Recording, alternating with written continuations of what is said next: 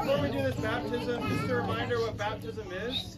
It's a significant memorial of what Christ has accomplished in our life. So it's the physical experience of a spiritual reality of God's work in Katherine and Jean's life.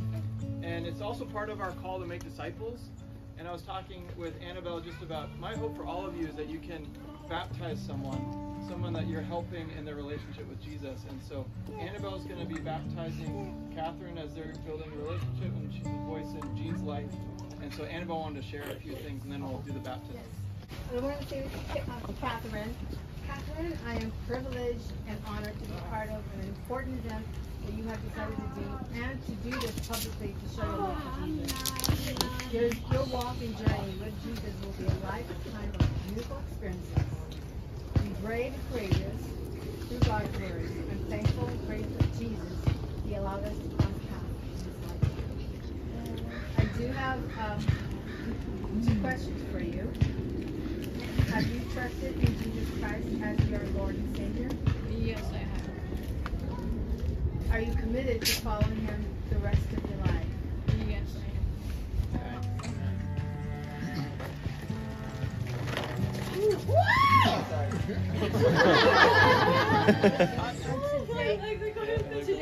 Today, Catherine, I baptize you in the name of the Father, and of the Son, and of the Holy Ghost.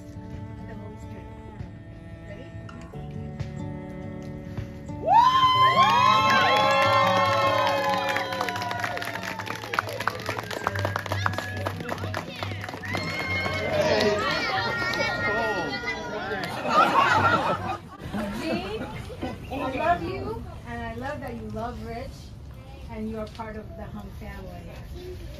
I'm honored to see you do the most important act that Jesus has commanded us to do.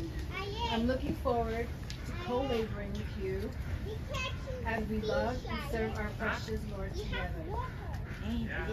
Question for you. Are you committed? Oh, I'm sorry. Have you trusted in Jesus Christ as your Lord and Savior? I do. Are you committed to follow Him the rest of your life? I do.